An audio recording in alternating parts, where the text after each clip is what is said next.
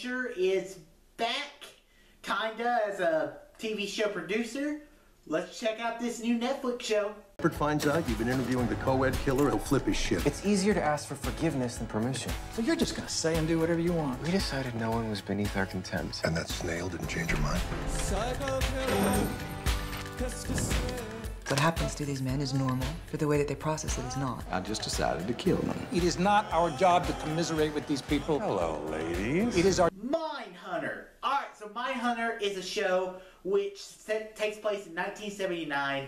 It's a show starring two FBI agents, one who is a HNT, hostage negotiator, and then another guy who is basically a teacher dash, he used to think he was in homicide. They travel around the country teaching FBI techniques to your average American cops, where they kind of find this case of some weirdness of like the first signs of what they first call a sequence killer.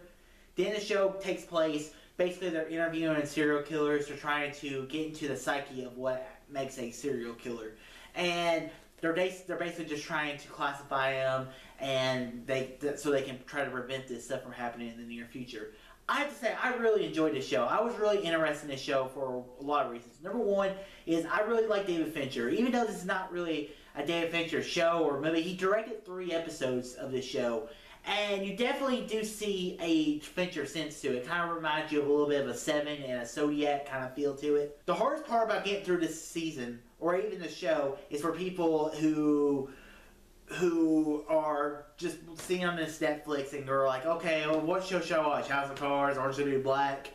You gotta give this episode more than one episode a chance, because the show doesn't really get going until episode 2.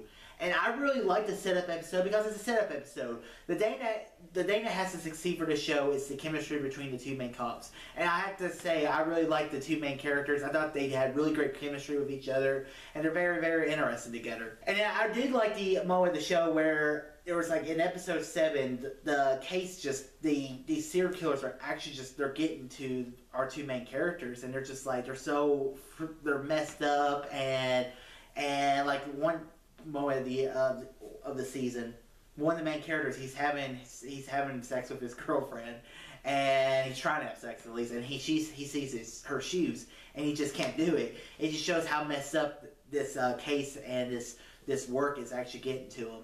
I also really like the Boston doctor, who's helping him with the more